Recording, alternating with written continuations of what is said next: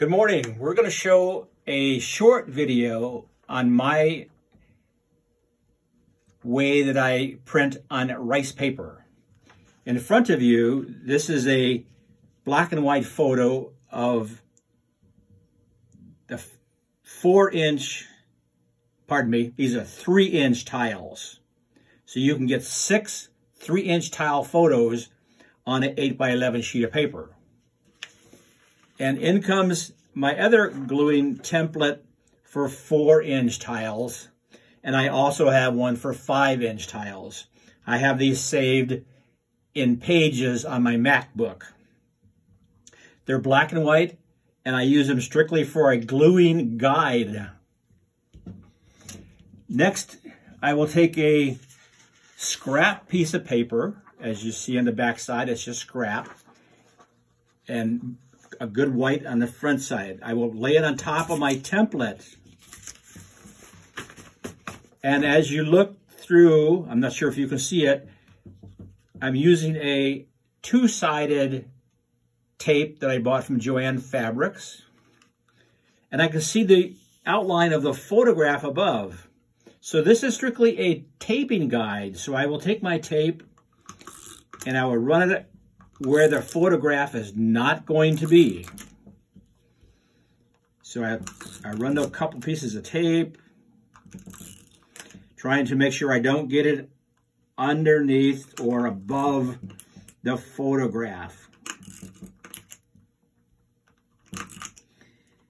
And then I go along the bottom edge, a couple of places, missing the photograph. Okay, now that I have my paper taped up, I will remove my template off to the side. This is the sheet of paper that I will put my rice paper on top of. I take my rice paper. It is smooth on one side and rougher on the other. You put the smooth side down. I just kind of lay it on top, smooth it out.